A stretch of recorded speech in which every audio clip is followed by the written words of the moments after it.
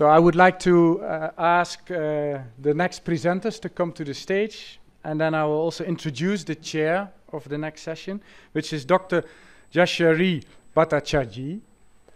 And she's a director and professor and principal of the Vardhman Mahavir Medical College and Safdarjung Hospital. She's a national committee member of National Accreditation Board for Laboratories and is president of the Indian Society for Atheroclesioris Research, an association of clinical biochemists of India. Besides many other accreditations, she has been also member of the National Task Force Committee, Ministry of Health and Family Welfare from the Government of India.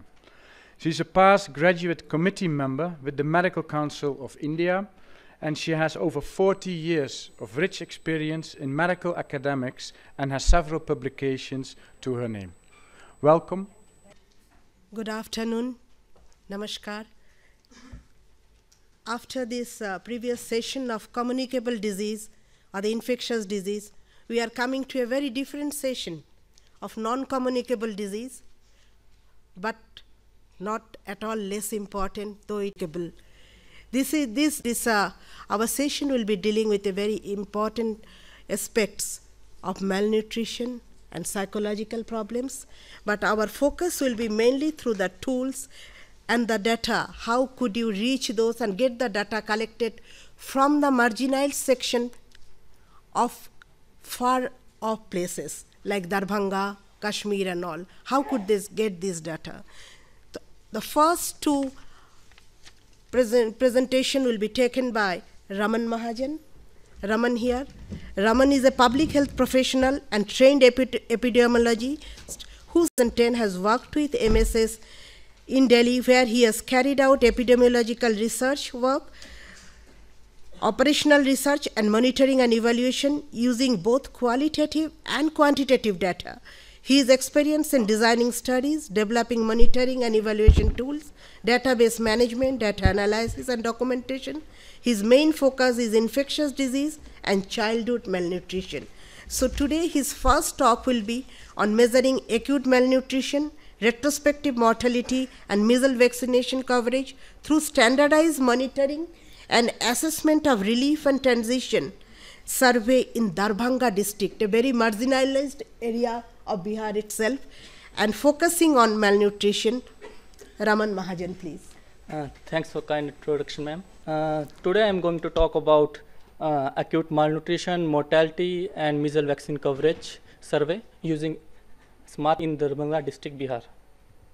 So what exactly is SMART? So my presentation will be more focused on methodology rather than results and everything. So SMART stands for Standardized Monitoring and Assessment of Relief and Transition. So as name suggests, is mainly used for emergency setting. Even MSF has used SMART methodology surveys, but majority of these surveys were conducted in Africa. There is very limited evidence of such surveys being conducted in Indian setting. So SMART is basically a rapid assessment surveys. So it's a basically prevalence studies. Is highly standardized and simplified. So you can get a situation analysis in terms of malnutrition, mortality and vaccine coverage. Let's start with context first. As Dr. Unni in his morning talk said that there is more than 1 lakh children died every year in India because of malnutrition alone. In India, malnutrition is major public health issue. But there is very limited information about the exact situation of malnutrition in India. The last survey, the National Family Health Survey, which was conducted in year 2005, the prevalence of malnutrition in India was around 20%. Prevalence of global acute malnutrition in India was around 20%, and prevalence of severe acute malnutrition was 6.4%. In Bihar, where the situation is even worse, where the prevalence of global acute malnutrition was around 27% and prevalence of severe acute malnutrition was 8.3%, which is quite high. Following widespread flooding in Bihar in year 2007, MSF did a nutrition and mortality survey there. And what we found there is that the prevalence of global acute malnutrition was 19% and prevalence of severe acute malnutrition was 4.8%, and the mortality rate was quite higher also. It was 0.5 deaths per 10,000 population per day. So following based on these results, MSF start his CMAM community-based management of acute malnutrition project in a Birol block of Darbhanga district with the aim to treat malnutrition. So the program was started in early 2009, and since then over 17,000 children has been treated.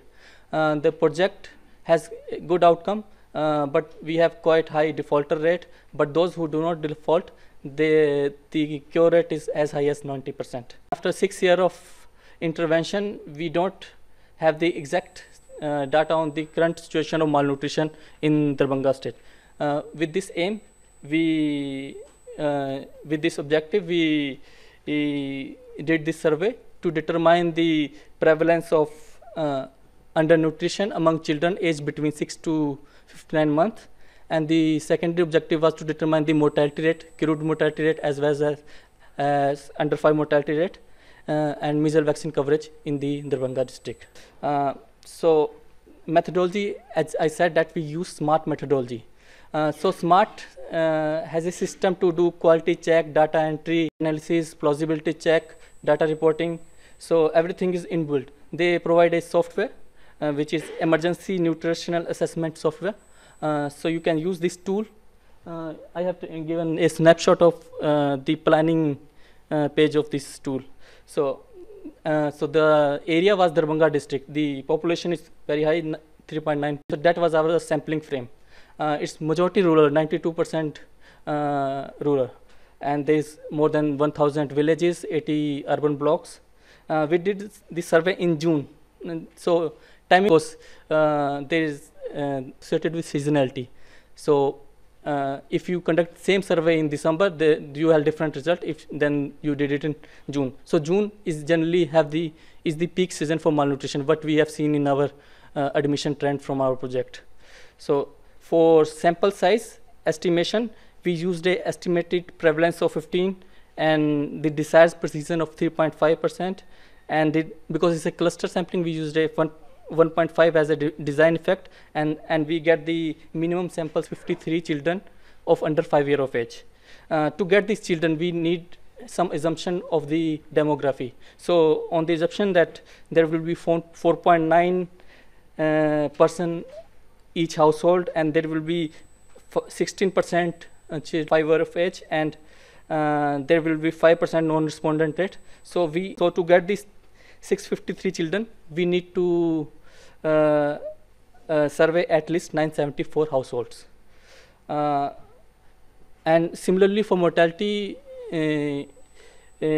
sample size, we estimate 832 household. But since the nutrition sample size for nutritional assessment it was 974, we used the higher sample size, that is 974. The methodology was so villages and urban wards were our first stage of sample, and so the 41 wards were selected using probability proportionate to sample size, to probability proportionate to size sampling. So we use this tool to get these 41 villages. We just import the data of population, village-wise population in this ENS software, and 41 clusters were automatically selected from it. And then we used a already ready-made household list to get further second stage. So we used recently done socioeconomic and caste census survey to get the household list. And since villages are very widespread and very populated in Bihar, so it's not feasible for our survey team to cover all the village. So we did a further segmentation based on enumeration block. So each villages was further segmented into enumeration block, which covers around 250 to 300 household. And then we selected each enumeration block from this 41 selected village based on same PPS sampling. And then from each enumeration block, we select 24 households using simple random sampling. So we used 2 questionnaires, open, close-ended, standard questionnaires. One for questionnaire and one is for child nutrition questionnaire for children aged between 6 to 59 months. And the variable which we, anthropometric variable which we collected was weight, height, age, and MOAC. Age, I will tell you that age in that context is very difficult to obtain, because in Darbhanga, mothers rarely know their children's age. So what we use a locally made event calendar, so that the event calendar is basically we report all these important events in Darbhanga district, like festivals or seasons or harvesting season, and so that we can came as near as close as much to the child exact age. So what exactly malnutrition? So when child has inadequate calories in their diet, they usually have low protein energy, and they suffer from protein energy malnutrition. WHO, according to WHO reference, there's 3 main indicators for malnutrition. One is wasting, then stunting, then underweight. Wasting is the most important, which is an indicator of acute malnutrition, which is when the child have low weight for their height.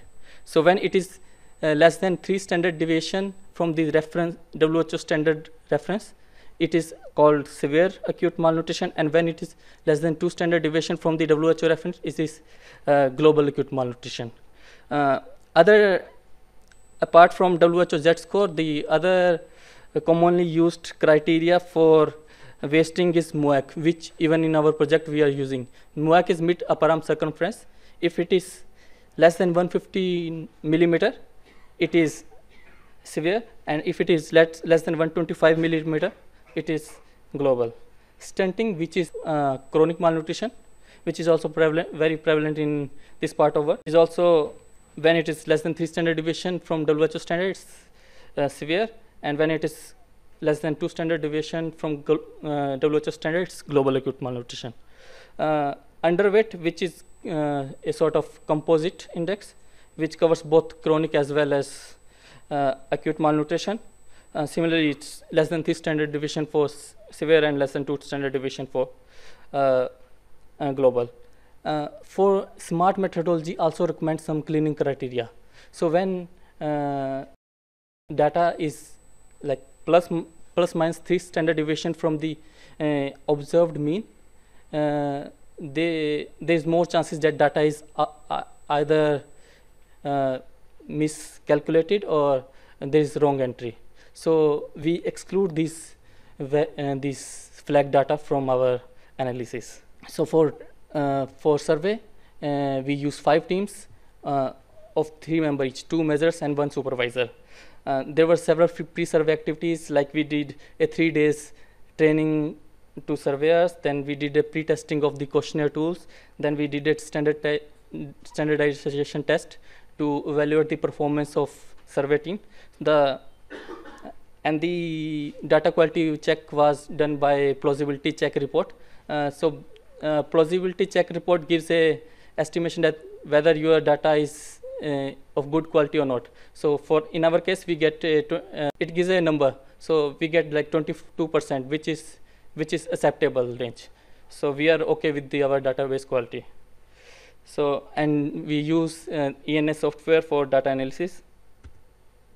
So these are some pictures of the actual survey. This is the first picture is of standardization test. Then second is the pre-testing of the questionnaire. Then we use a locally made height board and Salter scale to measure height and weight of child. And all these instruments were calibrated every morning before the survey. So let's come to the results. In fact, we didn't reach the minimum sample size. There were several reasons behind it. First, like there were few houses which were missing because it was vacations in Darbhanga. Children were out of their house, and we also overestimate proportion of under 5 children. We said 16%, but in reality it was 12%. So that's why we didn't reach a minimum sample size. So we reached 906 households covering 5,537 individual and 510 children aged between 6 to 59 months. So among children, among 510 children which we surveyed, 55% were male, 35% were less than 2 years of age, 12% belong to schedule caste. So we also asked question about public distribution system, and so 43% children have shows that they are below poverty line. 7 children reported they have some sort of morbidity in last 2 weeks. The major morbidities were fever, cold and cough, diarrhea and vomiting.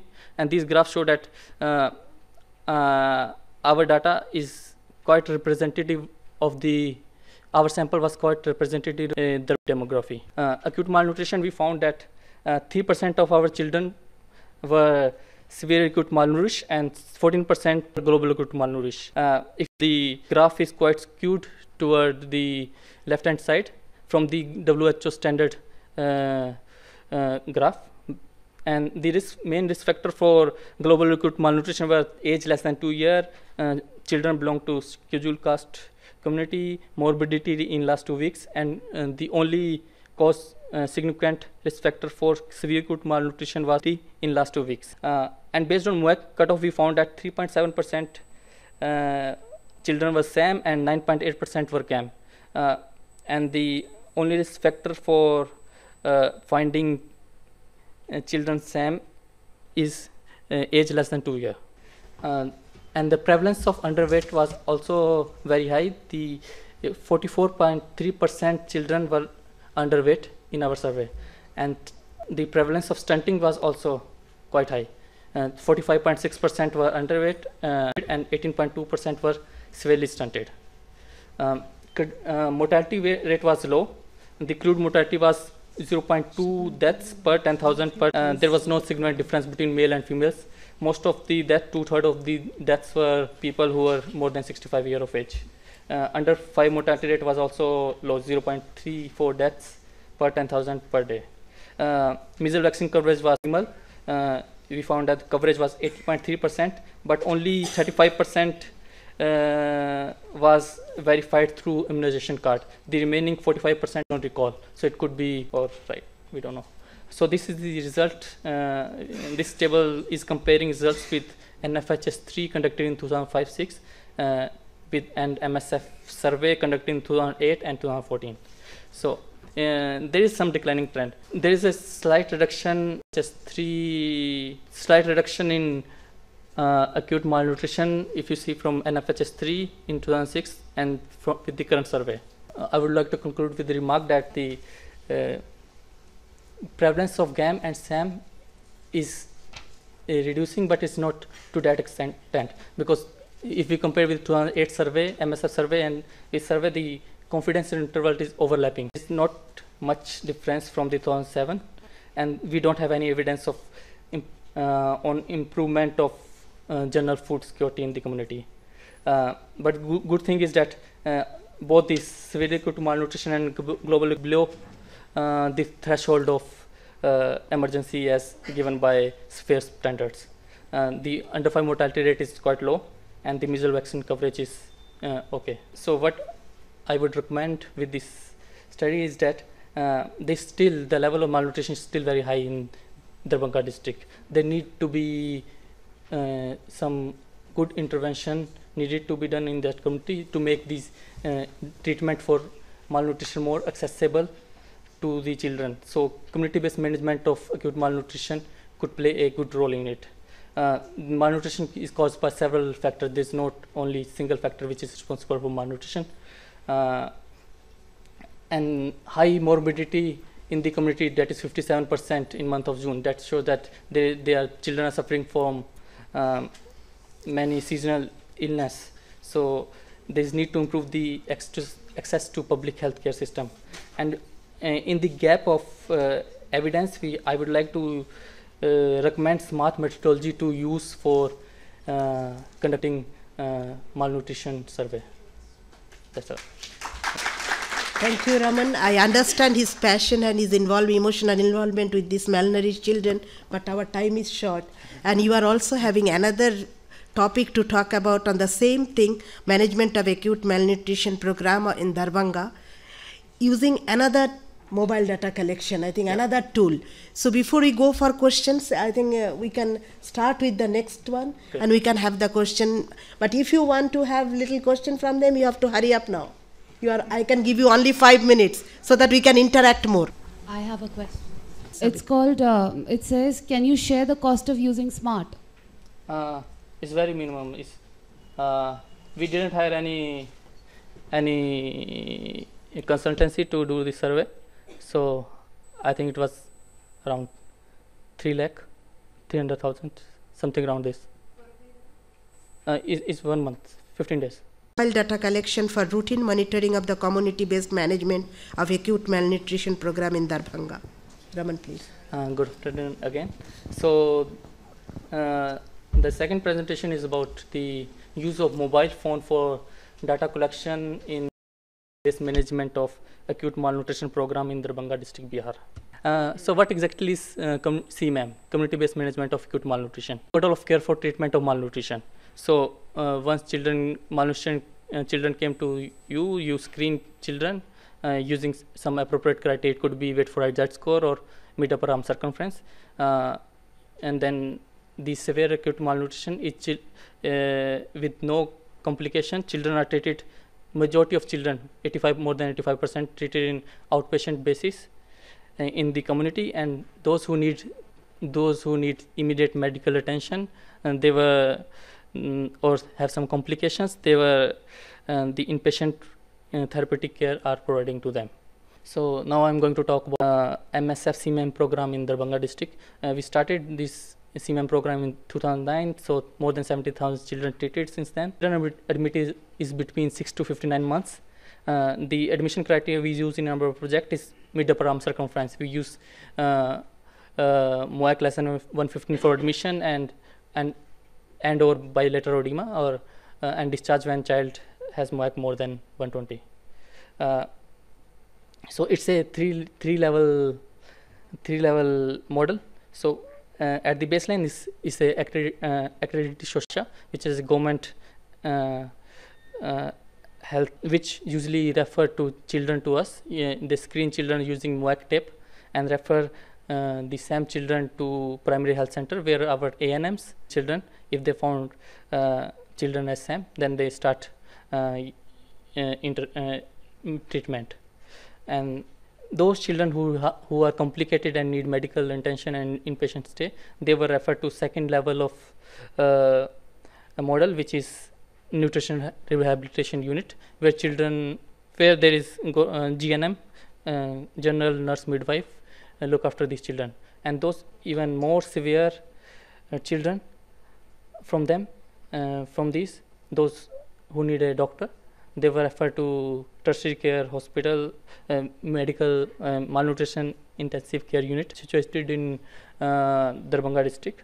So why we collect data as an all program MSF is doing this? Mainly for monitoring and evaluation purpose, and also to keep track of patient response to treatment. Also we use this data for operational research purpose, which we can later use for advocacy purpose. The conventional data entry method was that we doctors enter patient information in treatment card, entry operator took this treatment card, entered data into Excel database, and then we analyzed.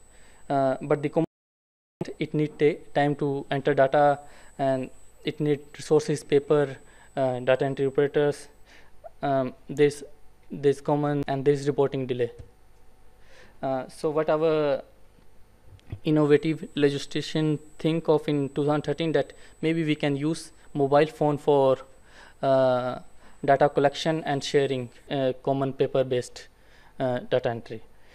So we consult a social enterprises company which provide a open source platform, which is ComCare, which is subdivided into two platforms. One is ComCare Mobile and one is ComCare HQ. The aim is to provide field worker better track and support registration and follow-up. So how does it work? So you can create a form in the ComCare HQ, which is a server-based device.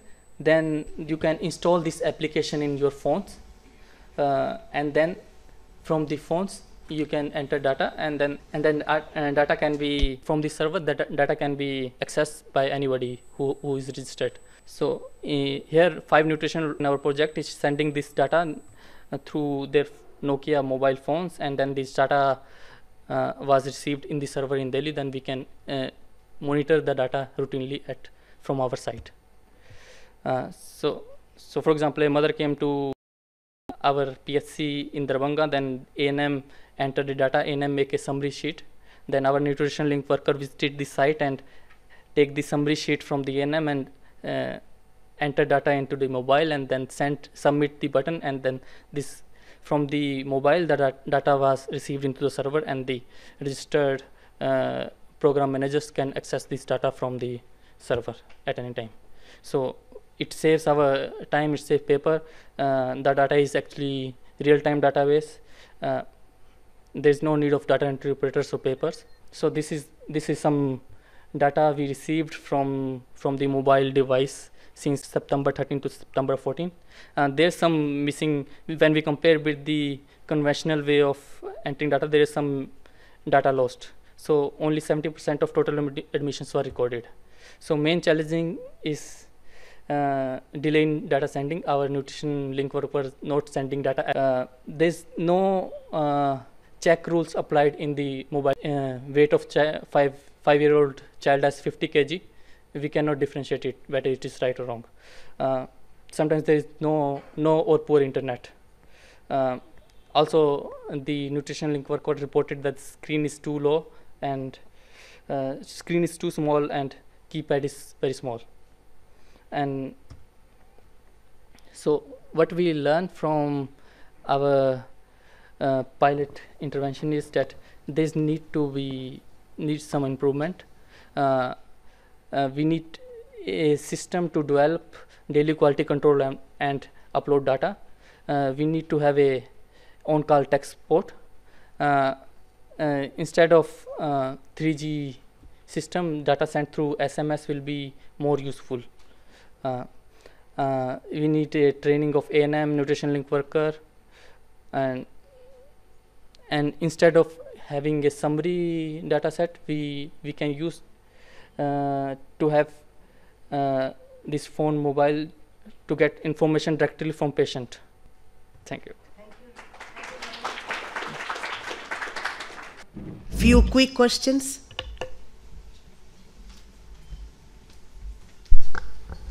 Yes, please. Please speak into the mic so that even they can hear you what you are asking. Thank you, Raman, for your nice presentations. I would like to understand, you mentioned about the NRC model of the MSF in Darbhanga. How is it different from the Government of India Nutrition Rehabilitation Centers model, which is operational? For example, Nutrition Rehabilitation Center and a very limited capacity. It's only inpatient. So, for example, for whole district is 30-bed NRC. See the burden of malnutrition. It's very high in that district. It's not sufficient, and it's not outpatient basis. And in our CMM model, is majority 85% children is treated in community or on outpatient basis. Can I have one more question? Yeah. This is regarding your first presentation, the smart tool that you were talking about.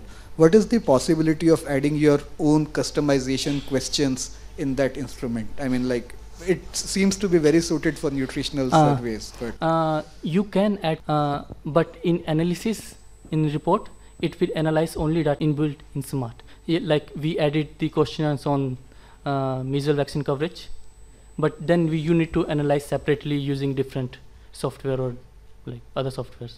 Thank you. Thank you, Raman. I think excellent work which you guys are doing in Darbhanga. I work for Government of Karnataka, and we used to run the mother-child tracking scheme, and we found this tremendous inertia amongst the A&Ms, especially in the 40-plus age group category, in terms of using mobiles for entering data, behavioral issue of getting them to mindset that mobile is also used for. So what was your experience in terms of the more senior health workers in implementing this mobile-based app? Actually, we didn't use government. We used our MSF staff who were using mobile phone. They were quite okay with it. So they were sending every day, but we give a training. So still there is some problem. They are not sending. They are not sending the data every day, and if there is some problem, they are not. Even we don't have any in-house capacity. If there is any technical problem, right, we are still depending on the company who is providing us. So as I saw that we need a on-call tech support and a training to health workers to make it more useful. Thanks, Raman, for the presentations. Just one question quickly. Have you thought of looking for TB? Considering that we're in India, you looked at measles. TB is associated with malnutrition. TB is heavily underdiagnosed or grossly underdiagnosed among these young children, but we know that it happens. But have you ever thought of incorporating, including TB screening strategy among this population? Not yet. Yeah, thanks so much. I just want to ask, what is the cost of this software and like this computer server, they started this server. So what is the total cost involved? It's like number of patients or for like it's for 3 years, duration of the study for 3 years? It's a open source software, but if you need more qualities like sending GIS coordinates or sending images, then you need to pay for it. But the basic one is free. So I personally thank Raman for this wonderful work, because it is not easy to data collection. Even in Delhi, it is very tough, so I can understand Darbhanga. So congratulations for carrying out this research and giving us the opportunity to hear to your findings. So next week, from malnutrition, now we'll go to mental health. Our next speaker is Shabnam Ara. She is a clinical psychologist and works in ML project in Kashmir, India. She received graduate and postgraduate degree in psychology from the University of Kashmir and her ML psychology, the Department of Government Medical College. She qualified for the NET conduct test by UGC and prepared papers in JK Science Congress and Regional Science Congress 013 conducted at the University of Kashmir. Shabnam Ara will be speaking on adapting mental health screening tools to the Kashmir Valley, a contextual description. Shabnam, please. Thank you, ma'am. Good afternoon, and I welcome all of you. My presentation is about cultural adaptation and translation of depression, anxiety screening tools in Kashmir Valley, India. This is the outline of my presentation, what I'll be presenting here, text of mental health in Kashmir, why we did adaptation and translation of these two tools, why we chose Hopkins symptom checklist and Howard trauma questionnaire, and finally how the main steps involved in this cultural adaptation and translation, how we did this translation and adaptation. So as many of us here know that there is more than 2-decade-long armed conflict going on in Kashmir, which has a serious impact on the mental health of the people who live there in Kashmir. And the psychological injuries resulting from this conflict can have more damaging and long-term consequences, but they remain distanced and undetected. Therefore, the need of the hour is to highlight the damaging consequences of this conflict on the mental health there in Kashmir. It's pertinent to mention here that MSF has been providing mental health services in Kashmir since 2001. We are planning to conduct a mental health survey to estimate prevalence of depression, anxiety, and post-traumatic stress-related disorders in Kashmir Valley. Once we decided to just estimate this prevalence, there was a question, how? There has to have some tool to estimate this prevalence. Therefore,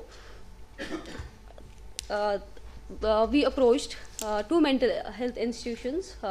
We were searching for the tool, and we approached two institutions in the Kashmir who primarily deal with mental health. One is the Institute of Mental Health and Neurosciences, which was formerly also known as Department of Psychiatry, and the postgraduate Department of Psychology. But to our surprise, we found that there was not even a single tool that has been validated, adapted, or developed for the Kashmiri population. Here comes the question of why. That is why we just chose to adapt this and translate this tool, so that we have some tool that will be adapted and translated for this population. And also, by first adapting and translating a tool, we can just focus and get the robust results for the survey. Then once we decided to adapt and translate a tool, there was another question. which tools we will take for this adaptation and translations. There are several tools available, but why we choose this specifically Hopkins symptom checklist and Howard trauma questionnaire, I will mention here why. But before that, I'll give a brief description of these questionnaires. Hopkins symptom checklist is a 25-item questionnaire. First 10 items are used to assess the anxiety symptoms, and the remaining 15 items are used to assess the depressive symptoms. And the Howard trauma questionnaire, HTQ, it's used for assessing the post-traumatic stress disorders. It consists of 16 items. Now I was just mentioning why we chose specifically these two tools, because we found that they have been extensively used in post-conflict settings, and also there is another thing that came out, that it has been used in, it has been translated into Urdu and has been used in similar populations in Afghanistan, Pakistan, Iran. And more importantly, out of our from our initial roundtable meetings, collaborators, Institute of Mental Health and Neurosciences, and the faculty members, Department of Psychology, and the MSF clinical psychologists, we just felt that the items in this tool are appropriate to the Kashmiri population, but they need to be culturally adapted and translated. So now I will be discussing this thing, how we culturally adapted and translated this tool. Multilingual Kashmiri team in which we had psychiatrists and faculty members from the Department of Psychiatry, the faculty members from the Department of Psychology, and the MSF clinical psychologists. This team, this is a multilingual team who reviewed every single item in these tools and then identified the Kashmiri constructs for these items. Mentioned here, they identified Kashmiri constructs. It was not a direct translation. It was that they identified these constructs. Then in the and kind of a draft was formulated in Kashmiri. And then in the second step, we had a pre-listing interview. We trained a few students from the Department of Psychology who conducted 40 interviews with the 40 individuals, socio-economic groups and different domicile, male and 20 were female among them. And then these interviews were conducted to elicit, to find the lay terms, the cultural terms that Kashmiris use to express these symptoms, these disorders. And the results from these interviews were compared with these constructs that were already identified. They were compared with those constructs, and kind of a pre-final Kashmiri tool was formulated and framed out, that was sent to the translators, to independent translators, to experts who were from the Department of English, University of Kashmir. I have mentioned here, it is blind, back translation blind. Blind by blind, I mean that they were not the part of the group who participated in identifying the constructs. So we sent simply the Kashmiri version to those translators, and when we got these translations, they were reviewed again. By the team consisting of those psychiatrists, faculty members of the psychiatry, and psychologists and the clinical psychologist. We just reviewed, and kind of a pre-final draft was formulated. Kind of a final, I can say, final tool was formulated. Kashmiri adapted tool was formulated and translated. We had that tool that was then pre-tested by 4 MSF clinical psychologists across 6 different locations in Kashmir. Is that slight variation in the use of the terms from North to South Kashmir that we include within parentheses in our tool. Then another finding in that pre-test came out that item number 9, that was of the Howard trauma questionnaire, that was feeling on guard, was found very difficult to adapt, and therefore we changed that to constantly feeling and acting ready for any kind of threat. This question was then rechecked for understanding and felt to be appropriate. The internal reliability was by using Cronbach alpha, and it was found for Hopkins symptom checklist to be 0.92, and for Cronbach and for HTQ, Howard trauma questionnaire, the Cronbach alpha came out to be 0.95, indicating a very strong internal reliability of these tools. The limitation of this study was that it was confined to the pre-test, which had a a very small sample size. The conclusion of the study is that the direct translation of these tools into Kashmiri would have led to confusion, misunderstanding, and inaccurate results. Therefore, the transcultural adaptation and translation ensure tools identify local constructs for expressing symptoms of mental illness. And more importantly, I would like to conclude with this thing, that very basic and root level exercise for getting a tool, so that we can conduct such a huge survey that MSF is planning to do there in Kashmir in coming few months. In that we will be serving 3,700 households across 10 different districts, and having a very reliable some tool that is culturally adapted and which will provide us some valid and reliable results is very important. That's all from me. I just want to thank all the collaborators who collaborated and participated, and my special principal investigator and the epidemiologist of this project, Tamri Housen, who provided me this opportunity to present this here. And I thank you, all of you, for listening to me. Nantas is currently working as a logistic coordinator with MSF Holland in India. He values the role logistic plays in enhancing MSF's work and stresses the importance of continuous. He believes that field workers should push for change and excellence in humanitarian work. Nantas, please. Thank you. And his talk is use of mobile technologies. Again, we are coming back to mobile technologies in data collection for a mental health survey in Kashmir, India, a pilot study. Nantas, please. Thank you. So apparently, as you all understand, there's a lot of talk about mobile, right? Raman already mentioned something. Dr. Sharing mentioned that the Public Health Foundation of India is on top of it. For those that yesterday watched the London Scientific Day, there was like 3-4 different solutions presented. So the question is, for me as well, when I was developing the solution, what is the new element that I'm bringing? I'll answer this question after giving you a little bit of background. The plan that we have is to conduct a mental health survey in Kashmir that will involve a 10-district, 3,700 households in that. And MSF historically has been collecting the data via paper questionnaires. For those that in the past have done surveys like this, the number 3,700 questions, 15 pages, and data entry afterwards, I'm sure it gives you the chills, right? Yes.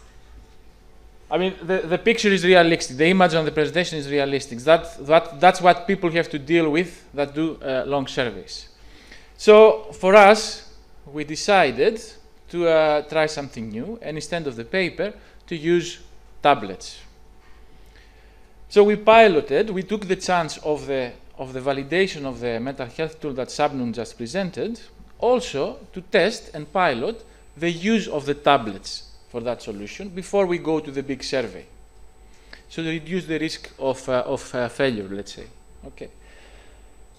Our target was to eliminate time-consuming and error-prone data entry, paper-filling questionnaires by default, because it's human behavior, involves a lot of errors, okay?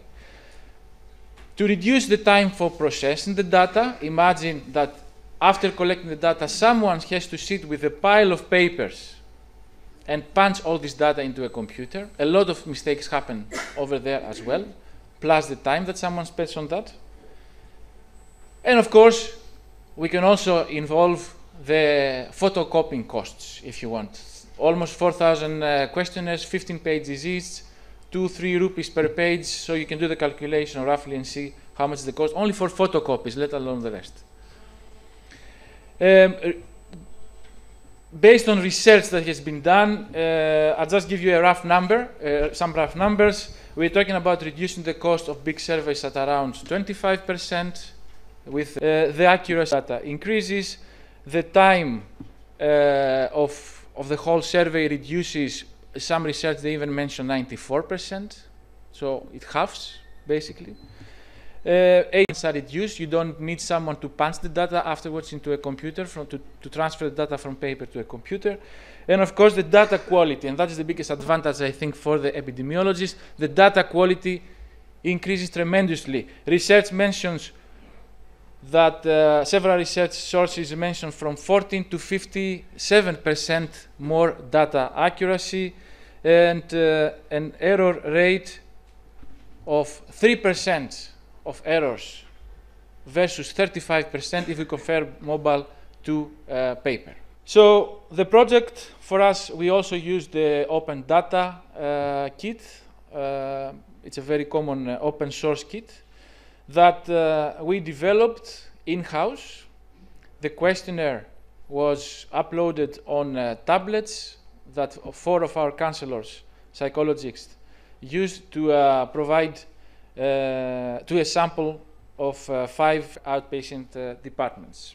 There was a different language script provided, so the counselors had the choice to choose between English script and Kashmiri script. In order to avoid wrong data, we provided pre-coded skip patterns. So if a question was not relevant, was not appearing afterwards, okay. And also we provided limitations on the range of data. So the head of the family, just to give you an example, the head of a family cannot be below 20 years old, right? It's a bit of a common sense. Okay. So these were possible to integrate. We had the questions were stored into the tablet, okay, and we had automated. So the moment that the tablet would return in our office, automatically the data will be uploaded on our server without any human interaction. That will happen automatically. There was also the option, there were the options to do it over 2G or 3G. The data size is very small. We're talking about a few. So there was this one to do it. It can also be done via, if you connect the tablet with your smartphone. If you are outside in any place that has mobile coverage, you can create your mobile phone as a hotspot and connect the tablet and upload the data.